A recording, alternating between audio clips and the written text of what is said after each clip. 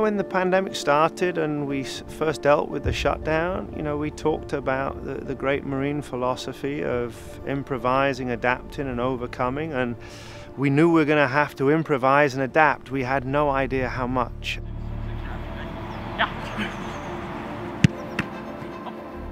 It's obviously a very uncertain, very difficult time for many people around the country and around the world, and we were all kind of sheltering in place, doing what we needed to do, back in places we needed to be, and trying to train in whatever capacity we could. It's obviously a difficult thing to kind of go from expecting one thing to another. We're very fortunate to be able to come back together and train together. It's not a privilege that many people have been able to get recently. So I feel very lucky to be able to train with a bunch of the guys that I call my best friends.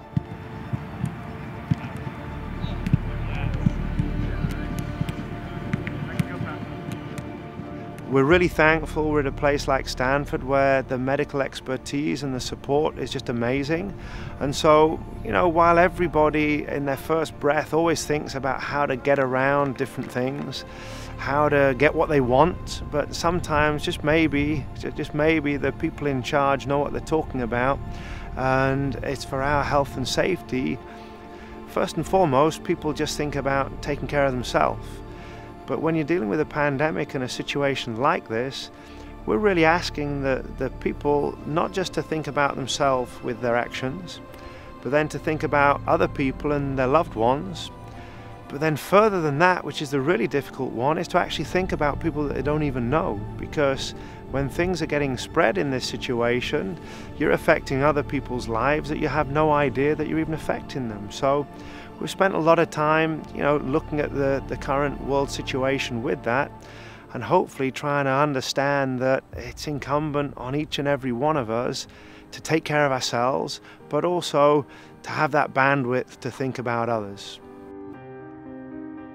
The things we love about this program, being together as a team, having the opportunity to step away from that kind of has helped me, at least, and I know for a lot of other guys, just appreciate what we have here and how amazing it is. The training environment has been unique. We've certainly had to adapt to different situations, but at the end of the day, it's just you and a ball, and you can get better regardless of what restrictions you have. Yeah, it's pretty obvious that Stanford is one of the most demanding places in terms of soccer, as well as academically as well. And coming in here, I knew I would have to work really hard because the level is a step above everyone else. The rules are obviously something that we have to bear in mind, the guidelines for the county and from the CDC. So all the training sessions have been adapted to fit along with those. So yesterday we had a volley competition and shooting gallery essentially, and I love those sessions for me. Obviously it's a lot of saves in not a lot of time, hopefully at least. Yeah, no chance. No! First time! One more! It's been awesome starting up training with the guys. Obviously we've all missed it, we've all been going stir crazy in our different ways, but just to be out on the Ulan training pitch, and obviously it's brand new, it's fantastic. You just get that buzz, and I think when you're on the treadmill of life day to day, sometimes you start to forget how much you appreciate things, and being given a mandatory timeout I think allows everybody to be just that bit more excited about being together. Seeing the freshmen come in, obviously they were going to be having their normal lap of honor as seniors in high school and all of that wonderful journey getting started in college. They're still really excited to be here because it is a new chapter in life. It's just maybe a slightly different written book than they were expecting. But the older players have been magnificent, setting the standard. It wasn't too long ago that I was a freshman, and I still remember all the feelings I had, and that was during normal time. It's obviously hard to adjust right now for them and for everyone, especially being a freshman, a lot of them coming across the country, and just trying to help them out and just build those relationships. And I think being out here for this time in the fall, living off campus, is a good opportunity for all of us to just strengthen the bonds and get to know each other. And I think that'll translate onto the field when we're competing against other teams. Now that they've had this preliminary time with us, which we're trying to kind of show them the way, how to get ready for a season, how to kind of prepare physically, mentally, technically, all these other different ways, tactically. so that when it comes to the first time getting ready all together for a proper season, it's not like a new experience, and it's something that they're used to. We've been given challenges with how we're doing things. As a result, though, it's really forced us to have a bit more introspection, a little bit more thoughtfulness on how we go about training.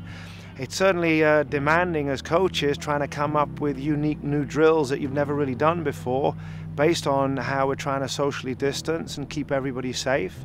But what it does allow us to do, when you remove the competition, the outside competition, you really allow a player to work on mastery. You really allow a player to dig deeper, to stand still and analyze, because the world over, when you're a soccer player, when you're playing games, if you've won, you're a little bit happier. If you've lost, you're a little bit sadder. And you don't really stand still and think, and you don't really work at your craft as much as maybe you should do. And so this has been a great opportunity for us, and certainly it's just been exciting training and seeing the guys out there together again. I just hope the world just keeps getting better, so we can get back to doing what we used to do, and people are more healthier, everybody's happy, we're playing soccer, competing, there'll be fans in the stadiums again, and I just really hope that next few weeks we're moving towards a positive part of our lives. I think I speak for most people in the Stanford community when everyone's just desperate to be back on campus.